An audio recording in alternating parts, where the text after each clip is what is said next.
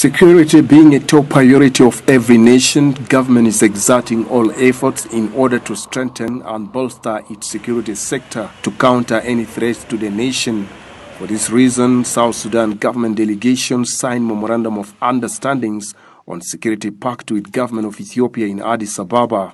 The Director General of Internal Security Bureau, General Akol Kur, and his counterpart, the message in Tiranoha, signed document containing security issues, among which exchange of information, capacity building, while Director General for Immigration, Passports and Nationality, Atem Marol Biar, and his counterpart, Dero Tesfa Mulgarta, signed a document on immigration, counter-terrorism, border crossing crimes, training, among others. The signing ceremony, witnessed by Presidential Advisor on National Security Affairs Tut Galwak and the Minister of Interior Mahmoud Solomon Agok, among other government officials from Ethiopia. Officials from South Sudan applauded the government and people of Ethiopia for standing and supporting people of South Sudan, adding that they would replicate the skills and knowledge acquired towards modernization and development of security sector as the country is gearing up efforts towards reform agenda. And we are entirely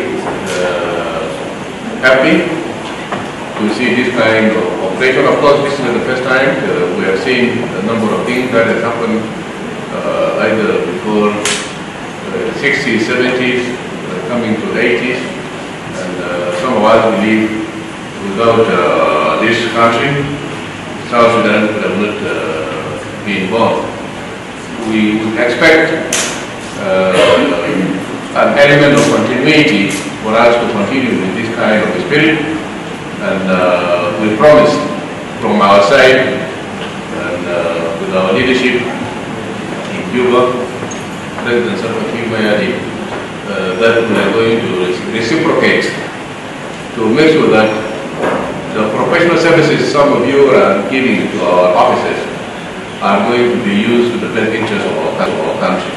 The security chiefs described the deal as a major milestone in bolstering relations in areas of peace and security between Juba and Addis Ababa. For persons who have brotherhood, who have, friends, who have very influential on our national peace dialogue and development of Ethiopia. Related development, South Sudan government delegation headed by the security advisor Tut Galwak, accompanied by high-ranking Ethiopian government officials, led by Defense Minister Field Marshal Dr. Abraham Belly, toward the magnificent premises of Defense Ministry, a move the officials say is to create confidence and improve military relations. According to South Sudan delegation, that include Minister of Interior Mahmoud Solomon Agok, Director General of Internal Security Bureau General Akol Kur, Simon Yen, Director General for General Intelligence Bureau, and the Director General for Immigration, Passports and Nationality, Atem Marol Biar. The deals would strengthen working relations in various security fields